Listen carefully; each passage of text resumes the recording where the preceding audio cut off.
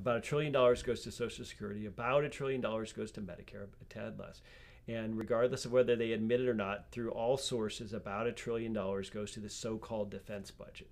Now, that not only includes the $600 or $700 billion to DoD, but also State Department, a lot of U.S. aid, a lot of other things in the federal budget are really defense spending, masquerading as something else. So just Social Security, Medicare, and defense are $3 trillion right off the bat. All the other things we think the federal government does for us, like building roads, really represents a very small portion of what the federal government spends. And so anyone would say, well, government's too big and we need to cut spending.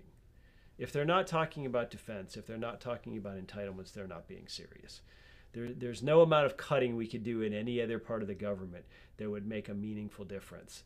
The way it's being discussed is unserious, and we should mock it, and we should view it for what it is, which is sort of a smokescreen for just an unbelievable crazed government that spends so wildly beyond its means.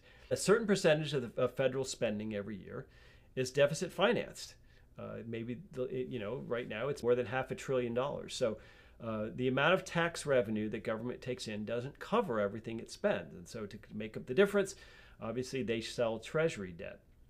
So as bizarre as it sounds, if a portion of the federal government's budget can be funded by debt, arguably the whole thing could be. We could have no income taxes, and the $4 trillion that the U.S. Fed Gov spends every year could be financed via Treasury debt, and then ultimately monetized by the Fed. And this is, in a funny way, kind of what the MMTers are arguing, the modern monetary theory people, that we can just use debt to finance the government, and the government can always create more money and more debt. So it's interesting that, in a sense, government could be financed with debt, at least the U.S. government, because there's, for the moment, still a market for our Treasury offerings.